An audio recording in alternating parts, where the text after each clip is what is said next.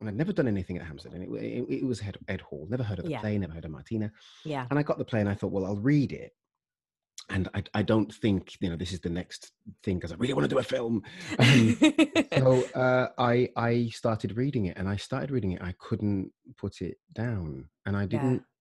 didn't know why. Yeah. And that's a strange thing to have about a play, because the play doesn't really explain itself.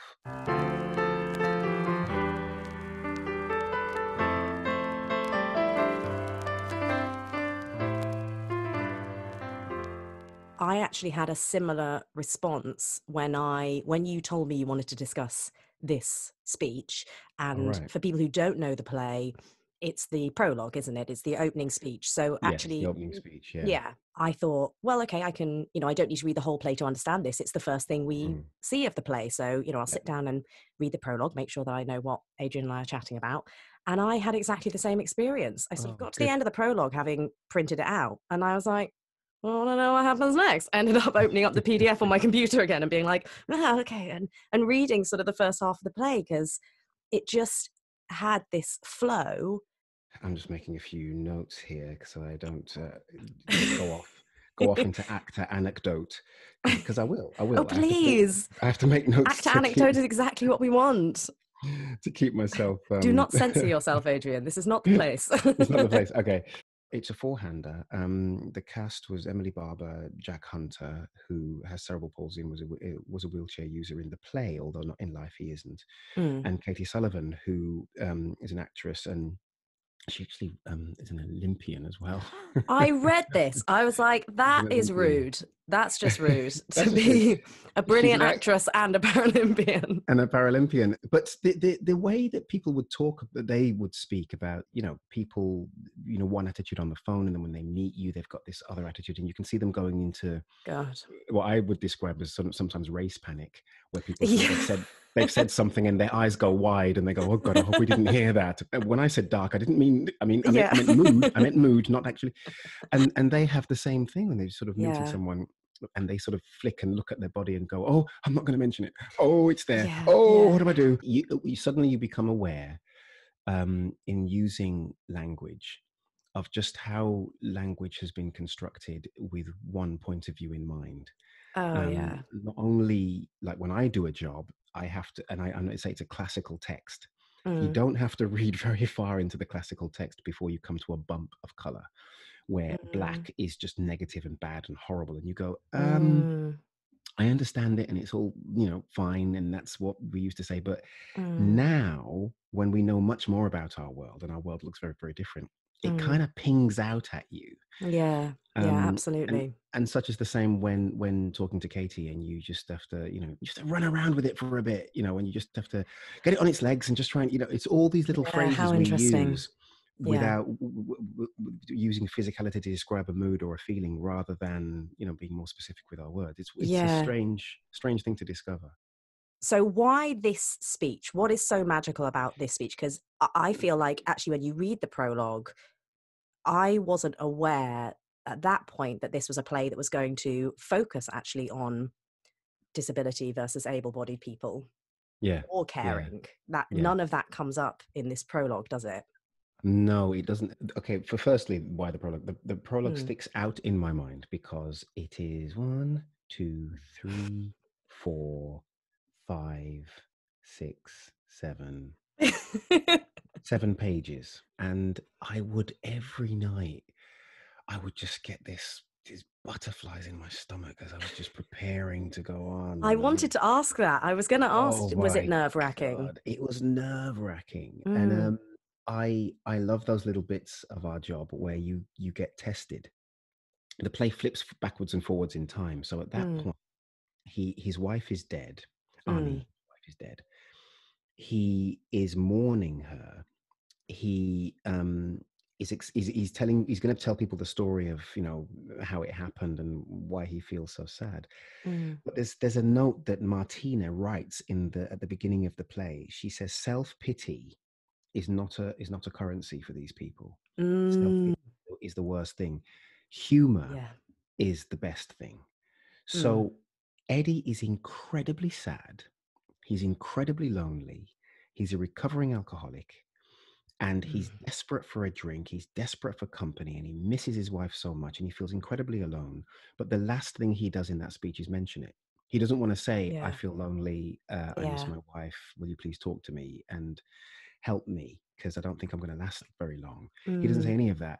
It's like everything that he doesn't say is the most important thing. Yeah, so just to clarify, at the beginning of the timeline, at least, that the play portrays, Arnie and Eddie have separated, and actually the character of Eddie only goes back to care for her because she's had an accident, and he feels he is the best person to be her carer. Is that right? Yeah, that's how he explains it to her. Right. But actually he loves her and he misses her. Yeah. He doesn't, again, in the play, he doesn't say it. He just says, but look, who else is going to look after you? She says, I got my nurse, I got my things, I got my, I don't need you. And you're in the audience, you're sitting there thinking, yes, you do. You desperately need him, and he desperately needs you. What about this opening speech? Was it just you've already mentioned this thing that it's sort of 7 or 8 pages long. Yeah. It can't be just the length of it that was intimidating, because, as you say, you've played, the Peter Brook Hamlet, is a longer period of time alone on a stage, surely. Yeah, it is, yeah. So what was it about it that gave you the jitters? It sounds so simplistic to say getting it right. Just getting it right. I had to kickstart the play and make sure the audience got all the information they needed to understand the play from the mouth of a guy who doesn't express half of what he's feeling. At some audiences, you walk out and you look at them and you begin to chat, and they just get scared. They go right back in their seat and go, no, he's talking to me. Yeah, you can see it. He's Yeah. going to make fun of one of us. One of us is going on stage. Something bad's going to happen. And I'm going to be chopped in half. and people get fearful.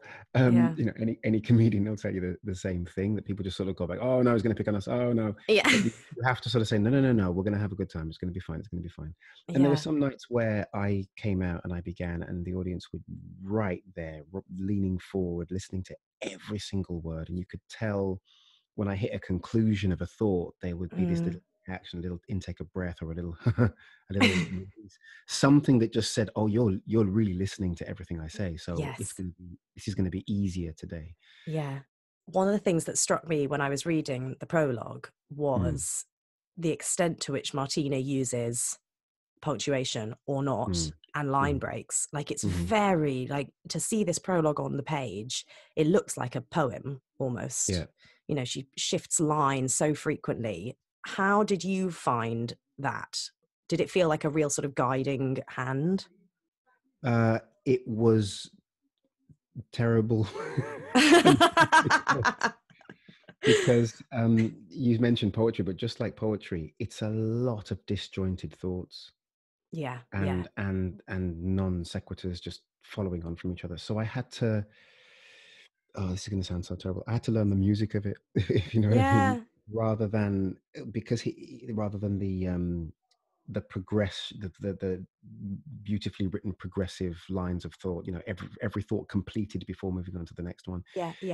He speaks just like you do in real life, I suppose. He'll set up a clause. He'll go, I mean, the first time I was on the bus, it was terrible, because see, I like to go for a walk and you're just going, what about the bus, man? We finished the thought of the bus. So I had to learn. I put this speech in my headphones. I read it through and put it in my headphones, and I had it playing daily for about a week, 2 weeks before we started rehearsals, so that by the time I walked into rehearsals, that this speech was learnt. I didn't want to spend any rehearsal time trying to learn the lines. I grew a beard, right, and let my hair grow for the part, and then I had to go and do a reshoot on a part that I've done previously, which was sort of like, I think about a week before the end of the run. And so I go off and I have my hair completely cut and tidied and sharpened up. I go completely clean shaven, and then I come back to continue the run, and it just felt wrong. Katie took one look at me and went, this is weird. That's not him. Because I thought it actually felt really bad, because I looked like someone who'd got up and shaved that morning and had tidied their hair and really took care of their appearance, and that just isn't the guy.